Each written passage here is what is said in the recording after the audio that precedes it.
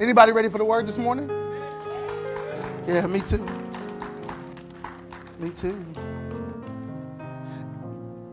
If you can, y'all put the scripture up for me. I'm going to read that and then we'll pray. Matthew chapter 12, 36 and 37 from the ESV. I tell you, on the day of judgment, people will give an account for every careless word they speak. For by your words you will be justified, and by your words you will be condemned. Let's pray. Father God, in the name of Jesus, I pray that you would anoint my lips of clay, Lord God, to teach, to say what you want me to say, to prophesy as I am commanded, so that we can see the dry bones live again. We can see death come to life. We can see hard hearts be softened. We can see minds be changed, directions and trajectories be altered. Salvation come in Jesus' name. We give you all the glory. We give you all the honor. Do what you want to do. I just want to say what you want me to say, Jesus. I just want to do what you want me to do. Help me, Lord. Help me, Lord, to be pleasing in your sight. Give us an ear to hear what the Spirit said. And let me speak only what the Spirit wants said. In Jesus' name, come on, put your hands together. Give God a praise. Give God a praise as you take your seat.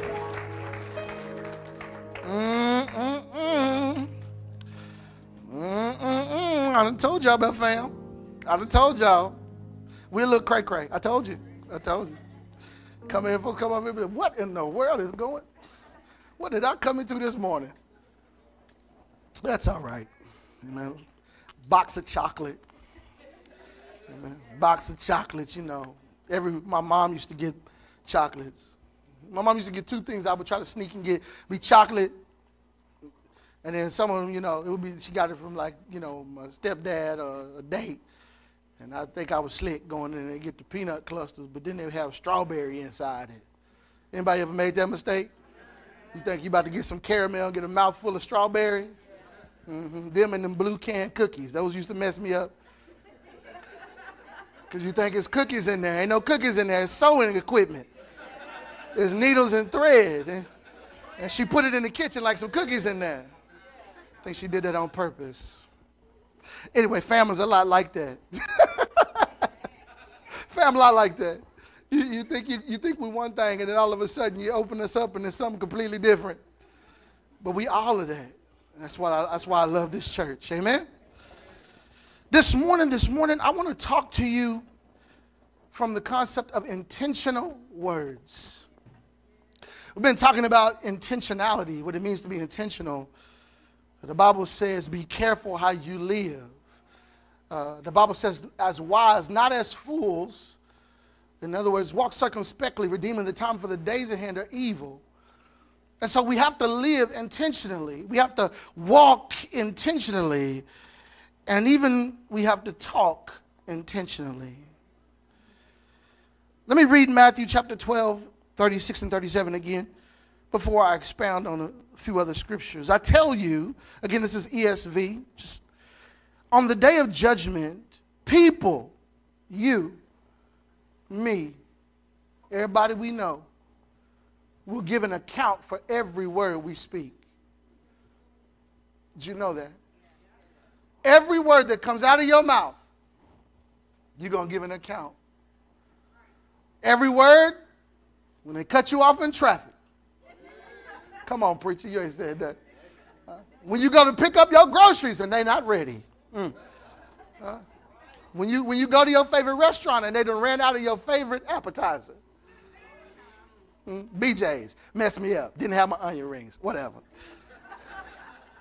Every word that you speak, it says, you will give an account for every careless word you speak. For by your words, you will be justified, and by your words you will be condemned. Now the context of this scripture, because I want to make sure we have context, is that Jesus is rebuking the scribes and Pharisees. And he's talking to them about how they use words, but their heart is not right. There is a direct connection between the words we speak and our heart condition. The words we speak are directly connected. They paint a picture of what's in your heart. And the reason why he said your words are going to either give you life or condemn you, justify you or condemn you, is because what your words show is that your heart is either right with God or it's not. So my question is, what are you saying this morning? What words are you speaking when nobody hears you? I ain't talking about when you're at church. Y'all know when we at church, we speak the right words. Hallelujah. Glory, Father. Praise Almighty. God bless you, sister. You do the, come here, BJ. We do the two handshake, you know. God bless you, brother. Be careful how you do that. It look a little funny. But anyway, but it's when you're by yourself. It's when can't nobody hear you, or you think nobody can hear you. It's when you're going through struggles and trials and tribulations. It's when you ain't got as much money as you thought you did, and you went to the store and bought stuff. Anybody ever made that mistake? You thought you had it, found out you didn't? Come on. It's when somebody make you mad, when somebody do you wrong. Watch this. Even when you know you right. How do you talk when you know you right? Ooh, because some people, when they right, they get real wrong. See, because just because you are right, don't make you right. You might actually factually be right in the argument, but because of how you say what you say, you end up wrong. The Bible says, you're going to be judged by every word, careless word, argon in the Greek, careless, lacking attentionality that you speak. When we lose patience with people, God's taking it down. Here's a spiritual truth that you probably know, but I want to remind you of. Yes, your words do matter. Your words do matter. Oh, I was just playing. Your words still matter. Oh, I was upset. Your words still matter. I was tired last night. Your words still matter. I had just got paid. Your words still matter. And not only do they do damage to people, but God is paying attention. And one of these days, you are going to stand before the creator of the universe and have to give an account for every word you have spoken. So I want to encourage you as I continue on in this message this morning. Be intentional with your words. Be intentional with your words. I want you to consider words like your bank account. Just imagine that words are like your bank account, that when you speak a negative or faithless word, it is a debit. But when you speak in faith and in righteousness, it is a credit to your account. I want to know how many of us would be broke this morning because we're always speaking, at least she honest, always speaking negativity, unrighteousness, unholiness. Unfruitful word. Would you be in the red with your words? Or would you be in the black because of what you say? The Bible says, let your words be seasoned with grace. All the words that come out are supposed to produce good things. They're supposed to build up and not tear down. If you call yourself a Christian, what words are you saying? How you saying it to people, amen? It's not just about what you say, it's how you say it as well. I'm telling you, y'all, when you get frustrated, you can say some stuff and don't really mean what you're saying. Let me give you a practical example, lighten the mood. Me and my wife, what's up, girl? I see you looking at me, I understand. And I'm looking at her too. Amen. My wife, when me and my wife, holy as we are, when we get into vigorous debates, as I discussed last week, we got a few little words that we say to each other that don't really mean what we're saying. When you go to the hood, there's some words that people say that they ain't really saying what they're saying. You got to be able to hear what people really saying. Me and my wife, whenever we get frustrated with each other, she'll say a phrase to me, or I'll say a phrase to her. She say, you want to do X, Y, and Z, I'm going to talk about me. And I'll say these words. I don't care. I don't care. First of all, you're lying. Because you do care. But because you are angry, you allow your anger to move you out of righteousness and you begin to speak untruths. I don't care. Or she'll say this to me, whatever you want to do. Y'all know that ain't true. Whatever you want to do.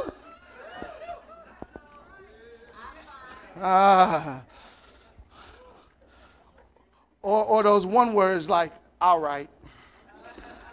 Some dangerous words. My point is, y'all, is that you're going to have to give an account for your words, and you want to make sure that when you speak, your words are in agreement with the will of God and not your flesh. Here's the first point I want to make to you this morning, and then we're going to go to the book of Isaiah 55, 10 and 11. Here's the first point I want to make to you. God does not waste his words, and neither should we. Made in the image of God. Supposed to be full of the Spirit, Christians, and yet we say things wasting our words. Oh, that's not the will of God. Let me show you what I mean by God doesn't waste his words. Isaiah 55, 10 and 11. Here I'm reading the King James Version. It says, for as the rain cometh down, and the snow from heaven, and returneth not thither, but watereth the earth, and maketh it to bring forth and bud, that it may give seed to the sower and bread to the eater, so shall my word be that goes out of my mouth. It shall not return to me void, but it shall accomplish that which I please, and it shall prosper in the thing whereto I sent it. God says, my word are not wasted. When I speak, stuff happens. You want to know why some people are taken seriously while others are not? Some people talk a whole lot and don't get nothing done. Then some people ain't got to say much at all and everything start moving. That's the thing about the lion. The lion don't have to roar for the other animals to know it's a lion. All the lion got to do is show up, and all the other animals get nervous because they recognize that when the lion is ready, something going down for real. Words. If you're a wise person, you don't speak a whole lot of nonsense. You measure your words. You're careful with your words because you recognize the impact, the potency of words. We recognize. Now, we live in this here Texas. Second Amendment. Can I get a whoop whoop from all the Second Amendment folks? See that? See that? Don't come here playing. I just told you. You hear all them whoop whoops? That means it's dangerous. But imagine your words are like bullets. Imagine the words are like bullets. When a bullet hits a target, it cannot be repaired. I don't care if you suture it back together. I don't care if you do plastic surgery. There will always be a sign, a symptom that that thing occurred. It's the same way with your words. I don't care how much somebody says they are okay. I forgive you. When you say something not in the will of God and it causes damage, it will be there. When you get harmed, your body aches, you learn how to cope with it. You learn how to cope. My body hurts all the time. And I've learned to cope with it. I was about to say I play basketball, but listen, I played basketball. I don't want to lie and say I play in the present tense, praise the Lord. But I still do things. It doesn't mean that I don't have pain. People can function after you say what you said, but it still has an impact. The marriage can continue on, but the words that you have spoken still have an impact on your husband. When you tell him he don't make no money. Somebody laughing. When you tell her food nasty. When you say you just like your mama or you just like your daddy, I can't stand, the words still hit. And they still cause damage. I don't care how many dates you go on after that. I don't care how much you say you have forgiven, and you may have forgiven. You just haven't forgotten. Amen? Let me show you the impact to drive home my point. Let's go to the book of James chapter 3, verse 5. And here I'm reading the New Living Translation. James chapter 3, verses 5 through 8. To drive home my point about the impact of words. James chapter 3, verses 5 through 8. It says, in the same way, the tongue is a small thing that makes grand speeches. But a tiny spark can set a great forest on fire. Wars have been started because of words. People have lost their marriages because of words. Children have taken their lives because of the words of their parents. Students have dropped out of school because of words. Friends are now enemies because of words. People don't come to church anymore because of words. I don't care that they're just words. The words we speak carry a lot of weight. So you got to be careful what you say and how you say it. Verse 6, and among all the parts of the body, the tongue is a flame of fire. I hear some husbands saying, amen, preacher.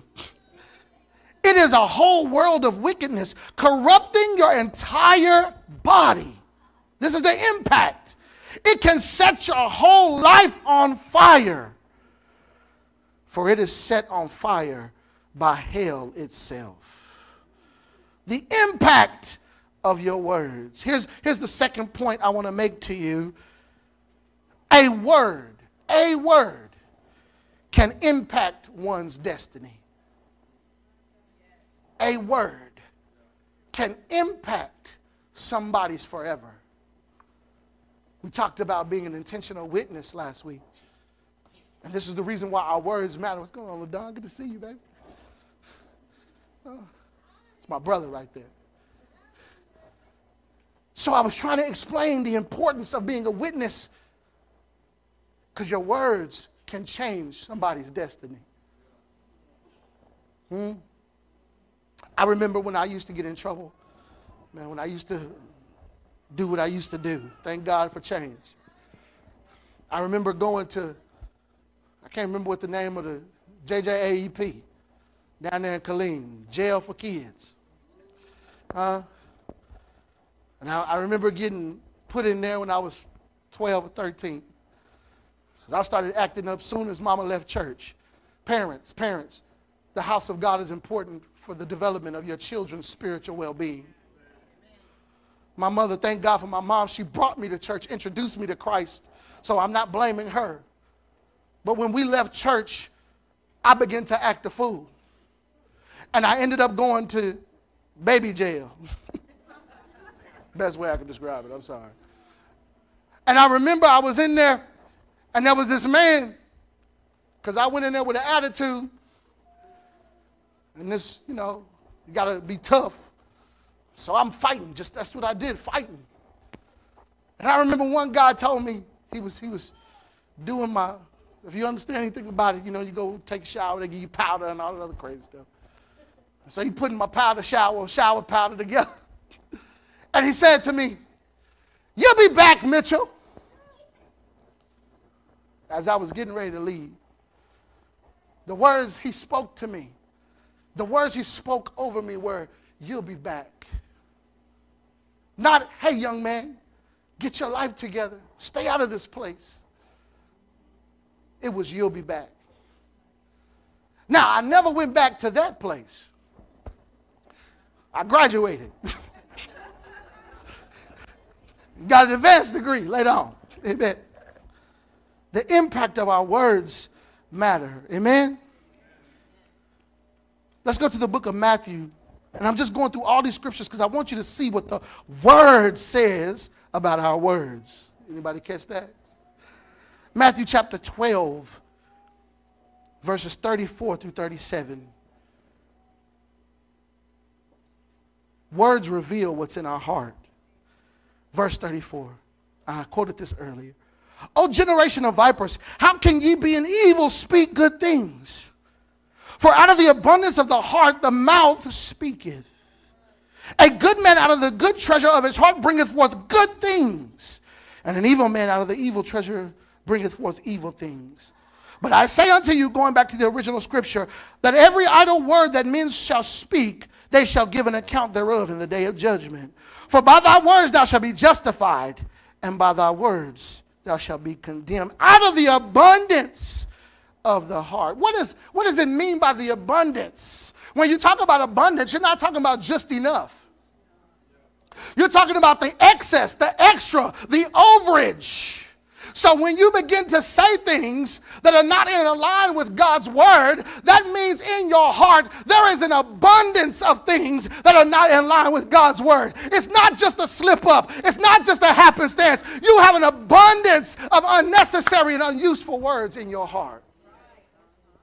For out of the abundance, what do you mean by out of the abundance? It means that there was so much of what you said in your heart that your body couldn't contain it and it spilled out of your mouth. So when you get angry and you say what you say, it has been building in your heart for a long time. You may have been able to keep your words back for a while, but the Bible tells us in the book of James that you cannot control that tongue. It's like fire. Sets things on fire, ruins things. Amen? That's what the Bible's saying. For out of the abundance of the heart. The Bible says in the book of Proverbs chapter 18 and 21, for death and life are in the power of the tongue. When you look at that word power, it's not talking about power the way you think of it. It's really saying it's in the hands of. Death and life are in the hands of the tongue. That means that the tongue dictates what goes on with one's life. Words are important. Amen? Trying to paint a picture. I want you to understand why words are important. So the reason why I ask you, what is your heart condition, is because what's in your heart is eventually going to come out. And it's going to show everybody what you're really about. Here's the next point I want to make to you. Our hearts are the gatekeepers of our words. So the Bible says, keep your heart with all diligence, for out of it are the issues of life. Our hearts are the gatekeepers. It is the manifestation. It will show forth what's really in you. So your words are just the overage of what's in your heart. Now, some people I know, y'all, they kind of go back and forth. Amen. And let me show you what the Bible says in the book of James. You don't have to go there. I'm just going to read it. James chapter 3, verses 9 through 12. Sometimes it praises, talking about our mouths, our words, our tongue. Sometimes it praises our Lord and Father. And sometimes it curses those who have been made in the image of God. And so blessing and cursing come pouring out of the same mouth. Surely, my brothers and sisters, this is not right. Does a spring of water bubble out both fresh and bitter water? Does a fig tree produce olives, or a grapevine produce figs? No, and you can't draw out fresh water from a salty spring. Anybody in here salty? Someone's get a little salty? Huh? You a little salty? You got to be careful with that. Because we're supposed to be bearers of fresh water. Amen? And I'm almost done. Look at that, y'all. Y'all going to get out of here early. So then, if we're going to be intentional, what are we supposed to do with our words? Since we're not supposed to waste our words, you said don't waste your words, Pastor Keith. And our words have weight. And we have to give an account for our words. And they can change the trajectory of somebody's life. What should we do with our words? I'm glad you asked that question. Let's go to the book of Psalm 34. You know it, but I'm going to read it. Psalm 34, verse 1. This is what David said. I will bless the Lord at all times. You want to know what you're supposed to do with your words? Here's a good example. Bless the Lord at all times with your words. If you want to know what to say, bless the Lord with your words. Amen. If you want to know what you're supposed to say, give God the glory with your words. Build somebody up with your words. Magnify the Lord with your words. Tell somebody about Jesus with your words. Give your testimony with your words. Edify somebody's soul with your words. So what am I supposed to say? You're supposed to say what the Lord wants you to say. Even when that's not what you want to say. See, y'all, we have a problem because we choose our own desires over that of the Holy Spirit. And the Holy Spirit is telling you, and you know he's saying, don't you say that. Come on, raise your hand if you've ever experienced it. Come on, you heated, you hot, you mad, and you know you right. Come on, you know you right. And you about to say it, you got it loaded. You're like, ooh, baby. Ooh, I've been taking a list, making a list, checking it twice, and you done said the wrong thing. It's about to come out now. And the Holy Ghost say, don't you say that. Don't you say, but you know you're right. You know you're right. You done spoke to me wrong. You done said it too many times. And the Holy Ghost say, don't you say that. Don't you say that. And then you say it anyway. Because God, I just had to let him know how I felt. And while I love the Lord with my whole heart, which is a lie, by the way, I got to tell him how I feel. So Holy Ghost, take a break. Do you understand what you have just done? You have told the King of Kings and the Lord of Lords, sit down and shut up. It's my time to speak. Oh, you get it now, right? Sit there and shut up, Jesus. This ain't concerning you. It's my time now. Huh? And then when you say what you said, the enemy comes and say, I thought you were a Christian. Played you like a fiddle. Played you well. And all of your co-workers come and say, I thought that dude was a Christian. Hypocrite, hypocrite, hypocrite. Because you couldn't control your words. This is why the fruit of the Spirit, temperance, is so important. Amen. It'll help you keep your mouth closed when everything on the inside of you want to say everything you're thinking. Be intentional with your words. Don't tear down. Build up. Amen. What's the point of tearing stuff down? At a certain point, there's nothing else left to tear down. It's just you left with a bunch of rubble. And that's where you're going to have to live. In your house, if you always saying stuff to your spouse, you got to live there. Why would you break that person down? You got to lay next to them every night. Why don't you speak right words to them and build them up so that when you go home to lay down, they can then begin to encourage you back? Why? Huh? You done married them? I'm on marriages. I'm sorry. I'm going to stay there because I feel like the Holy Ghost is talking to me. Huh? You done married them? You done stood up in front of everybody in your dress or your suit or whatever, your jeans and your T-shirt, whatever it was. And before God, I do solemnly. And the same person that you have now given the keys to your entire life by the law, you're going to tear them down with your words? See, you got to understand, when you speak to your spouse, you're making deposits that you're going to have to go and withdraw later on. So I'm going to encourage my wife, and I'm going to tell her how beautiful she is, and I'm going to tell her how much I like her. Not just love her, I like her. Oh, y'all don't get the difference? You ain't got to like everybody you love. I got some folks I love with my whole heart, but could not like them any less. Like if we were not family, I guarantee we wouldn't be friends. So I speak because one of these days, it's so good. The Bible says it's good. How good are words spoken in due season. When I'm discouraged, I can then go to my spouse and withdraw when she tells me, babe, everything's going to be all right. When she says, you anointed. When I don't feel anointed, she'll say, baby, yes, you are. Yes, you are. This is the reason why our words matter. Amen? Even with your family members. You got brothers, you got sisters. Don't take them for granted. You know how you know you're taking them for granted? Because you say anything to them. You speak to them the way you wouldn't speak to your boss. That's how you know you take people for granted. So I can't say that to my boss because I want my check. I want my position. I want my prestige. But you got to be here. So I just talk to you however I want to, and I'll see you tonight.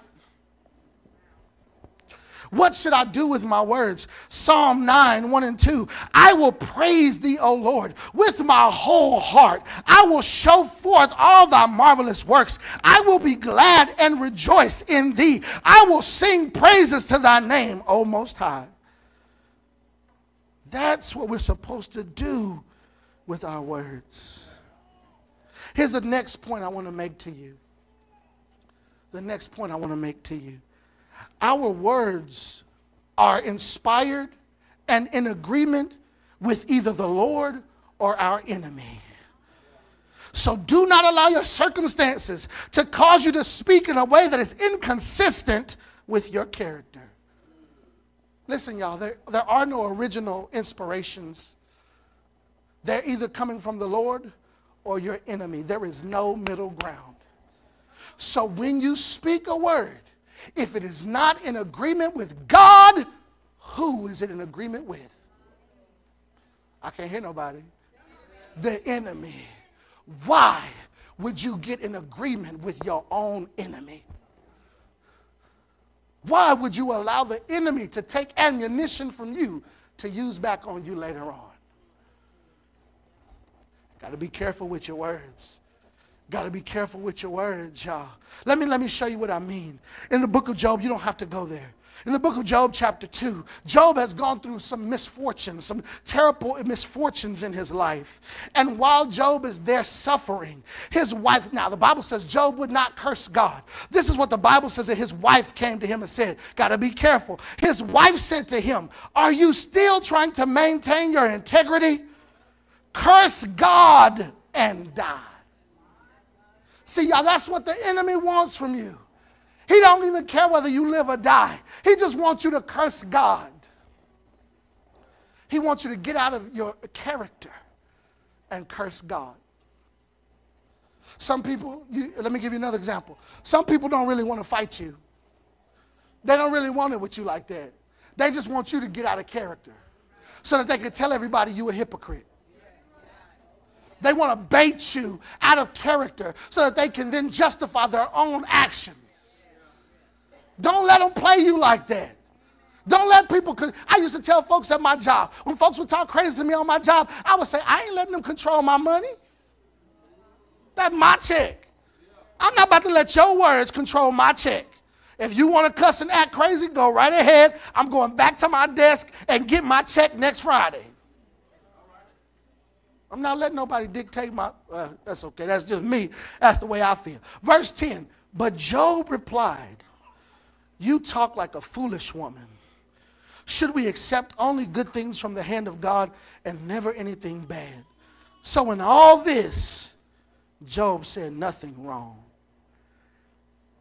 When you are pressed, when you are squeezed, when you are tempted, when you are tried, still be intentional with your words. Take a minute. Before you speak, take a minute and begin to calculate the damage that's going to be done with the words you're about to say. Huh? Sometimes I get text messages from people. I'm talking about me and my wife again. She probably going to tell me, stop using me in all your sermons, man. It's like, you married me, girl. Mm-hmm.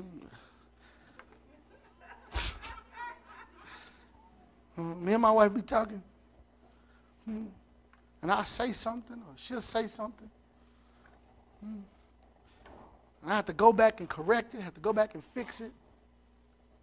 To make sure that the damage is not too bad. Got to make sure that I didn't just ruin something. When I was growing up, I don't even know if I made my point, but y'all love me anyway. When I was growing up, they used to sing the song in church. I command my mouth to praise the Lord. Anybody remember that song? I command my hands to praise the Lord. I command my mouth to praise the Lord. Well, if you don't, you better learn it. You better command your mouth to praise the Lord. You better tell your mouth, we're going to say what the Lord wants us to say.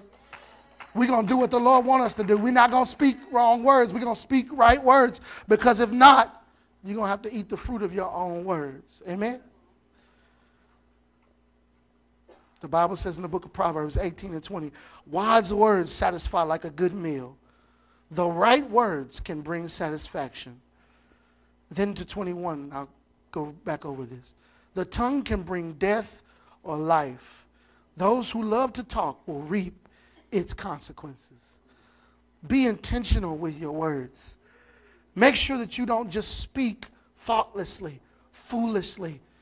Walk circumspectly so that God can be seen in your life, so that your witness is not ruined, so that you build up instead of tearing down, so that there is a kingdom that is moving forward because of you and not regressing because of you. Finally, let me leave you with just a few scriptures to let us know how important words are. God's words are important, and so ours should be too. What does the Bible say about God's word? Heaven and earth shall pass away, but my word shall remain. Huh? My word shall not return to me void. This is what God says about his word. Jesus said, sanctify them through thy truth. Thy word is truth. The Bible says, man shall not live by bread alone, but by every word that proceeds out of the mouth of God. In the book of Psalm, he says, how shall a young man cleanse his way? By taking heed to the word of God. The word is a lamp to our feet and a light to our path. Thy word have I hid in my heart that I might not sin against thee. The word is quick and powerful, sharper than any two-edged sword. In the beginning was the word. This is what the word says about the word. How important the word was. In the beginning was the word, and the word was with God, and the word was God. And the word became flesh. What does that mean? This is the last thing I say because I got 35 seconds and I'm on time. Praise the Lord, I'm on time. And the word became flesh. That means that everything that God wanted to communicate with man was in the person of Jesus Christ. Everything that God wanted you to know about himself and about you was in the person of Jesus Christ. He was the living embodiment of everything God wanted to say. That's the reason why words are so important. Amen? God's words are important, shouldn't be wasted. Your words are important and shouldn't be wasted. Put your hands together for Jesus this morning. I'm done. Be intentional with your words, saints. Be intentional with your words. Don't play with them. Don't shoot them from the hip. Don't speak them carelessly. They can have an impact on somebody's life for all eternity. You want a better marriage? Speak right words. You want to feel better at your job? Speak right words. I speak to people all the time. I say, good morning, how you doing? They say, I can't complain. You know what I tell them? Won't do you any good. You can complain. It just won't do you any good. Amen? Brother Joyner, can you go grab that item off my desk and bring it to me? I said I was done. But I just want to leave y'all with this example. Let me show y'all something. Watch this, y'all. Now, most of us, many people, when the Lord does something good for you, when the Lord wakes you up, say, thank you, Lord, for waking me up this morning. Blesses your children. Thank you, God, for keeping my kids. That's exactly the point. When it comes to praising the Lord with our words, we're real quiet. But when it comes to complaining, this is what we do, y'all. Oh, they talking bad to me on my job. Oh, I ain't got no money. My boyfriend ain't treating me right. The church ain't no good. What am I going to do?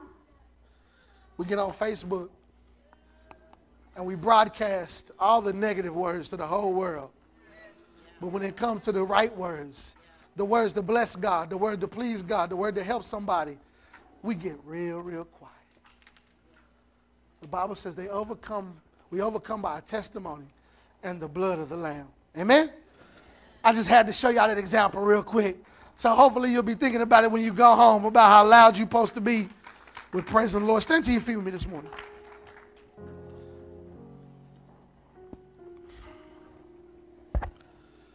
Bullhorn when we complaining. Nobody knows. Preacher. Who's that? How you doing?